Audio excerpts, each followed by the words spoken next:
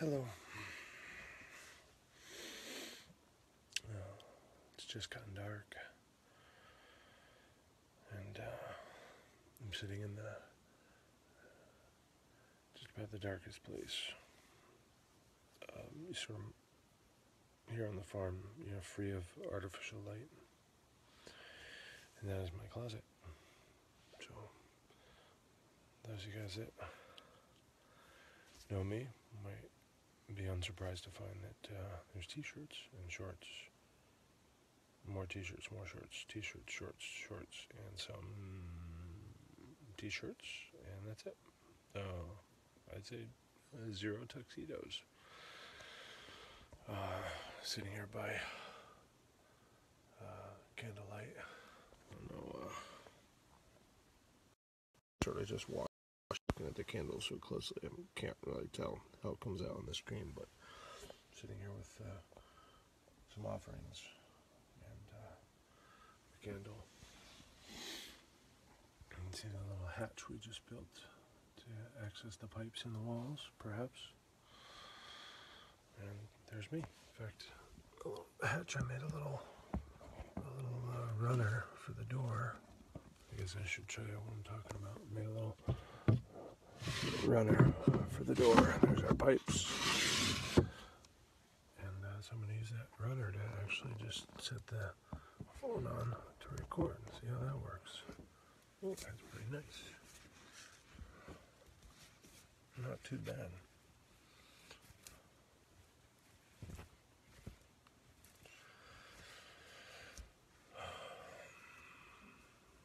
So it's Deepavali.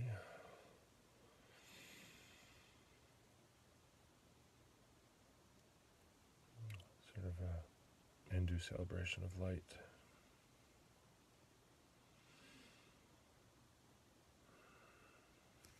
With a candle lit. Taking the suggestion of the holiday to contemplate light. Of course, the usual Hindu way of considering it is it's a celebration of light overcoming dark.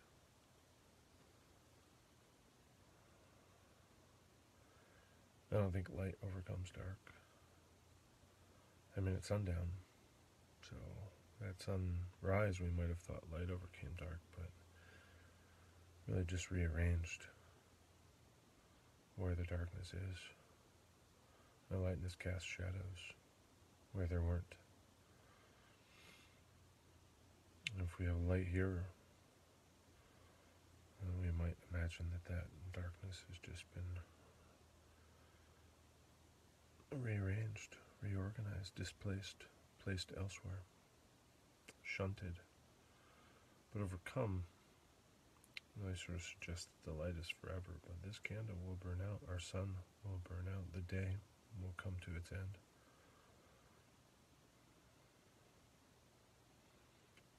I don't think of the light as overcoming the dark.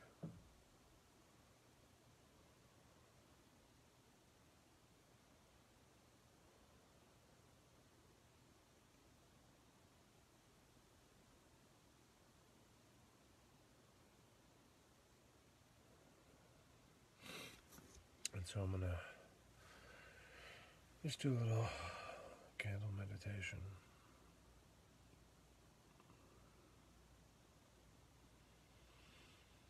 This is a pretty difficult meditation to do, I think, for most. And that is, I'm going to look at the candle. I don't know if there's a good way to sort of have you see me seeing the candle in the same frame. I guess I could try. But I think you may be stuck just sort of seeing me. Just the particular setup that I have. Yeah, so there's the candle. And there's, the candle's on the floor. I don't really think that I'll lean it up here against my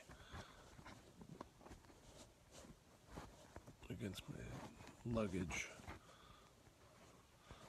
Nice to include your baggage in your meditation. I don't know if that'll, probably once I sit up, you'll just see my chest, but it is what it is.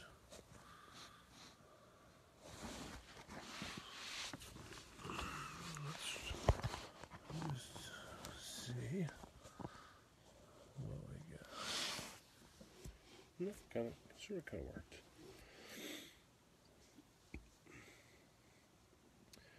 So the practice is to look at the flame and come into contemplation about the flame. There's a whole lot to do there. It's a very, very common meditation. But I'll necessarily blink. When I blink, there is no light. We could say no light, although it's probably technically less light. But there's a relative darkness. Just like I'm in this closet, which of course is only relatively dark, even with the candle out.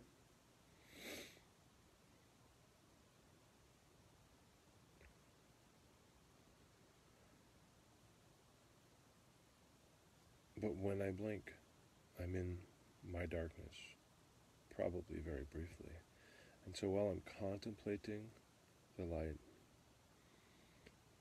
letting that contemplation go where it may, leading that contemplation where it may, involved in that contemplation as I may be, when I blink, I want to come into a delicate, temporary, full awareness of the darkness. So there's no longer contemplation in the moment of the blinking. It was tough because this meditation is very brief. It may come unexpectedly, and you can't really settle into it. You're doing another thing, and when you blink, you kind of come into this awareness of darkness. So I'm beginning to recognize the overall relationship of the light and dark as I cycle through the blinking and contemplation. So I'm accessing my mind during the contemplation and then not, at least in the same way. So here we go.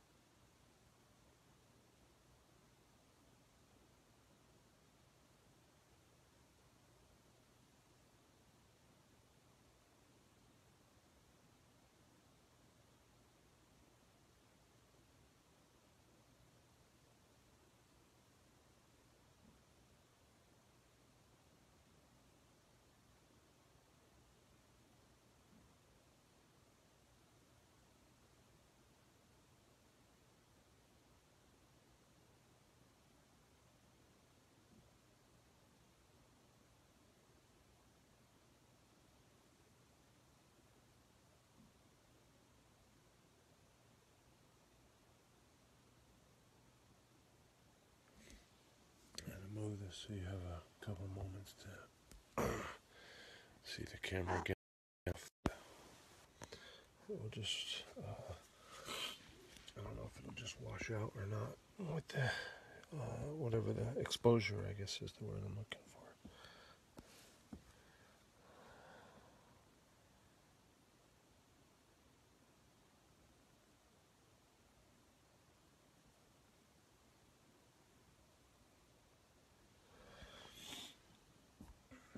Again, no idea if that's working out for you.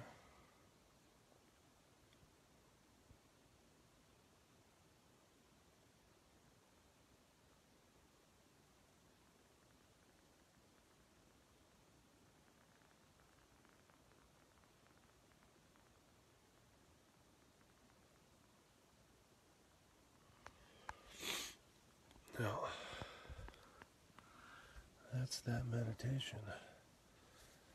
So, I hope you're able to kind of follow that. I don't know if I explained it all that well, but thank you very much.